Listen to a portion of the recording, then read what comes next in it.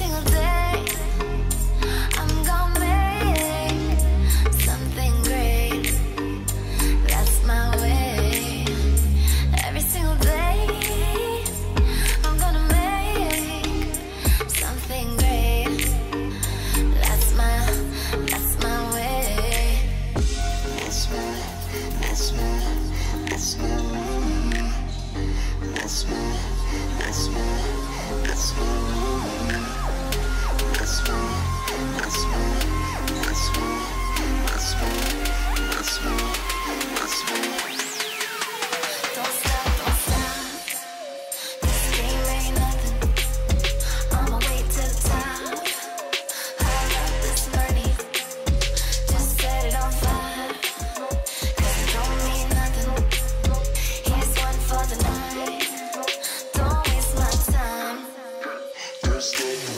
Hey guys, from the Soysauceassassin. Due to popular demand, we are going to suggest you what some of the cigar you should be looking for and some of the cigar you should not be looking for, based on what we smoke. Okay, there are some stuff we never smoked before, we don't have it available, I can't really show you that kind of stuff. Then we just leave it to next week. But we are going to try, put out some video that has 5 or 6 cigars that we recommend to start for beginner, or very expensive, medium pricing, stuff like that on our video, both on my video and on Eric's video. We might have a different selection, but put it with a grain of salt and see if you like them. All right, so today I have 5 cigars.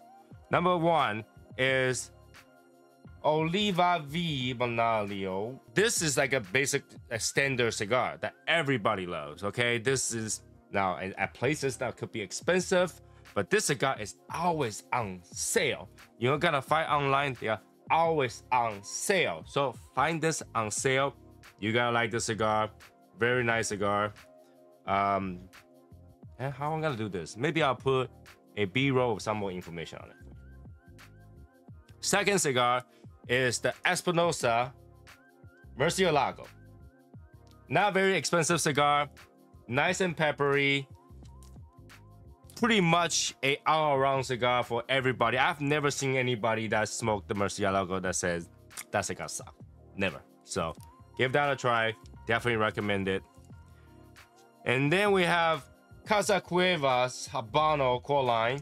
Now this is the first cigar I tasted from Casa Cueva. And I tasted one, I bought a box right away. And so because this is a easygoing, nice Habano cigar, it's got just enough pepper, just enough flavor, not very expensive. I like it. Of the core line, this is my favorite. Because everybody knows that I don't like the Connecticut that well. I don't like the Maduro that well. For Connecticut and Maduro, I like the Reserva series one, but that's another day. This one I recommend. The next one is the Romeo y Julieta Reserva Rio. This is the first cigar that really got me to taste like almond, like woodsy and creaminess. This is the cigar. All right, it's a basic cigar. It is like a small ramp up in strength. It's just about medium strength. Good cigar. I recommend it. It's not very expensive. You can pretty much find it any cigar lounges that sells any basic cigars. This is one good try, especially if you're the beginner, you're training your palate. This is one to do. And then we got something a little bit more expensive. This is the EPC La Historia.